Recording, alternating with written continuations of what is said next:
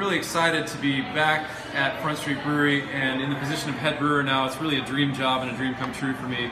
I have a real vision for Front Street Brewery and shaping its future, both retaining the best of our traditional approach to classic beer styles and continuing to raise the quality on those notch by notch, and at the same time introducing some new and exciting beers that are more experimental and exploring uncharted territory. I'm a big believer in using traditional ingredients in new and non-traditional blends.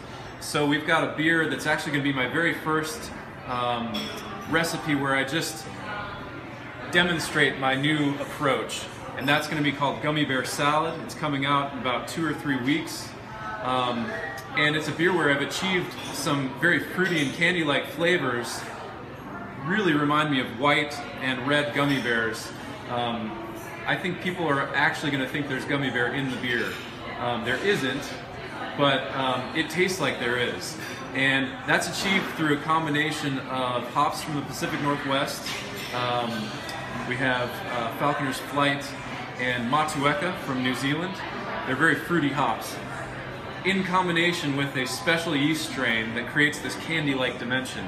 So it has a big, bright, explosive, fruity aroma. It kind of comes off like white gummy bears, but it's not too sweet. It's refreshing. That's going to be my first unveiling of the sort of new and creative direction that I'll be pulling Front Street. I really want us to be engaged with the developing beer scene here and making sure that we've got exciting offerings on draft. So we're also going to be doing a lot of workshop releases. That's our small batch experimental research and development batches. Right now, those are coming out once a month, but I want to build that up to once a week, so that every week, every Thursday, there's some really exciting creative new beer on draft to try. So that's my vision for going forward.